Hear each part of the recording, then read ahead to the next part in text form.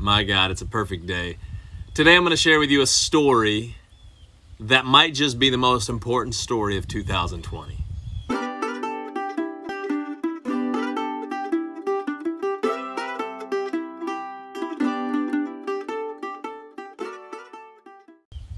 This is the story of Sarah and Benjamin. Sarah was a beautiful young 23-year-old girl who lived in Pensacola, Florida. The story happened in about 2018, from the years 2018 to the present.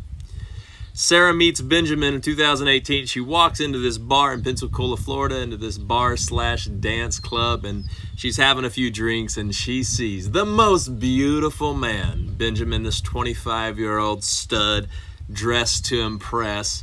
She sees him over on the dance floor, and all the women are flocking to Benjamin. All of them want to get his attention. And for the next 6, 7, 8 months, as she keeps going to this club week in, week out, she notices Benjamin, but he doesn't seem to notice her so much.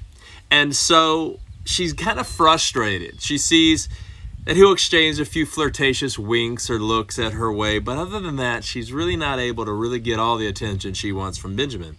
Well, one day she's walking through the grocery store. She bumps into an old friend, and she starts to share the story about how she just wished she could get Benjamin's attention, blah, blah, blah, blah, blah. And the friend says, "Hey, have you ever checked out Life Artistry Coaching?" So needless to say, Sarah goes online. She's scrolling through. She finds a nice life artist coach, and in her first session with the life artist coach, he begins to figure out why she's having a hard time attracting Benjamin.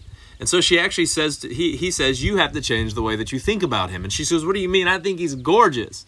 And he says, "Yeah, you think he's gorgeous, but you don't think you have a shot." And she said, "Well, that is kind of true. I really don't think I have a shot at landing him. I mean, he hadn't given me attention for 6 months. He's clearly not interested." And he said, "If you want him to be attracted, you have to start thinking differently about him, that he does like you, that you have something to offer, and that he is going to be attracted to you, that he is going to give you that time and that attention and that energy." And so she begins to fix this little part of her thinking. Another session comes the following week, and comes to find out, as she's talking about Benjamin, she says, "You know, he's so attractive, but honestly, he might be shallow. I think he's kind of shallow." Coach says, "Listen, as long as you're thinking negative thoughts about Benjamin, it's going to continue to keep him. That's going to be the hurdle or the obstacle that's keeping him from being attracted to you." So she begins to fix this issue in her thinking. Another session happens, and she says, "You know what? I think I'm just done. If I could just have half the man that Benjamin is, then I think I would be happy." He says, "No." Life artistry coach points her to fixing her thinking in all these different areas. And as she's thinking changing the way that she thinks and changing the way that she feels about Benjamin, eventually, and her confidence level is rising. And she actually believes that Benjamin not only will give his attention to her and will like her, but that he's going home with her that night. And sure enough, she's putting out the vibe all night long, and then she starts to act. She's like, "I'm not going to sit around waiting anymore." And she goes to him and starts to act and just draws him in. He's attracted to her. He's all over her. They're enjoying one another.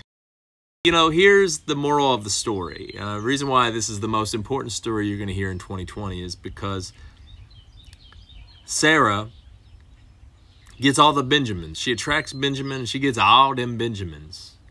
My question to you is, how do you feel about Benjamin? How do you feel about money? You see, as long as we have negative thoughts about money, that's right. The story of Sarah and Benjamin wasn't a story of people, but of money. How you feel about money is going to determine whether or not you're attracting it to your life. As long as you're treating it just like another thing, and you're treating it as just, well, it's just money. Or you're treating it like, I really want money, but I want to hang on to it. I want to hold on to it. I can't give it away. I don't want to share it. As long as your thinking is limited, as long as your thinking is capped or negative towards money, you're not going to attract money to your life.